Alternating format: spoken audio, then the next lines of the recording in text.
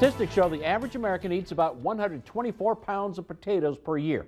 It's always been considered to be a vegetable, but the Dietary Guidelines Advisory Committee is considering reclassifying a potato as a grain, and that could negatively impact growers. Maya Fleck explains. This ground near Pettibone is getting churned for the seeding of potatoes next week. Kent Van Ray has been farming these potatoes for such a long time, it's part of his identity. Down to his license plate, and he says they should stay a vegetable. You know, with it labeled as a vegetable now, a lot of the, I think like school programs, USD or nutrition programs require you to have X amount of vegetables per week.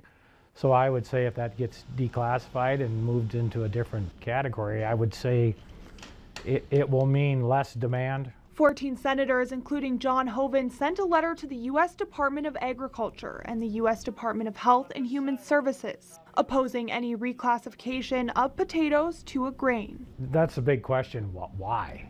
You know, I mean, something's been working. I mean, the consumers used to potatoes being labeled as a vegetable, and they throw this into it, and you know, you read a lot about it. It's going to cause a lot of confusion, and you know, it takes a long time to get consumers educated. He says yields were down last year.